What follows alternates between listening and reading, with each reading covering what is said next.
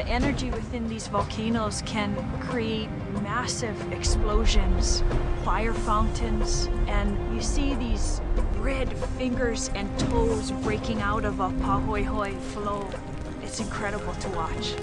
Ho'i Volcanoes National Park is so unique because it encompasses Mauna Loa as well as Kilauea, two of the world's most active volcanoes. Visitors on certain occasions can walk right up to the active lava flows. On other occasions, they will have to view it from afar where it enters the ocean. You're coming so close to an earthly process that you normally never experience in your lifetime. Pele's full name is Pelehonuamea, and she is the goddess of volcanoes. She lives here within the Halemaumau crater. Sometimes halau or hula groups will come here to pay their respects to Pelehonuamea in the form of chants and dance. When I think of the color red, I think of rebirth. The current activity has added approximately 500 new acres of land.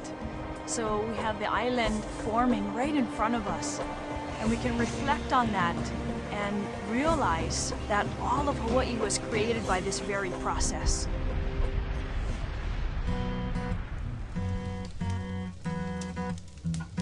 I think of red as fire.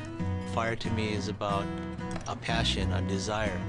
My name is Alan Wong. I'm the chef owner of Alan Wong's Restaurants. The biggest award that we received was being recognized as number 8 in America by Gourmet Magazine. One of my goals is to give our guests what I call a true slice of Hawaii. Trying to serve them things we grow off of our land, fresh fish from our ocean. So when you come to Hawaii, we want you to eat Hawaii.